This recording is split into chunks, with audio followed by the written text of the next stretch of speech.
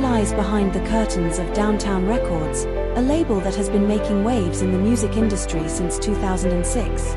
Founded by Josh Deutsch and Terrence Lamb, this powerhouse of a label has grown to become Downtown Music, a behemoth that incorporates publishing, licensing, music services, and song trust. But that's not all. In 2013, the founders bought back the label, making it fully independent. Today, Downtown Records operates with unfettered freedom, distributing its music through Interscope Records' Universal Music Group, formerly Geffen Records. But it's not just about the music. Downtown Records also has a sister label, Mercer Street Records, and partnerships with Dim Mak Records, Fool's Gold Records, and Mad Decent.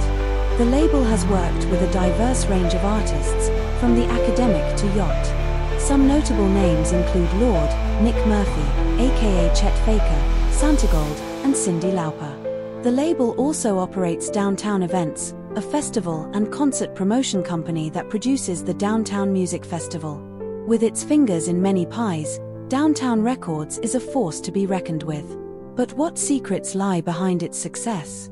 Is it the freedom of being an independent label, or the passion of its founders? One thing is for sure, Downtown Records is a label that's not afraid to take risks and push boundaries. So, what's next for this music powerhouse?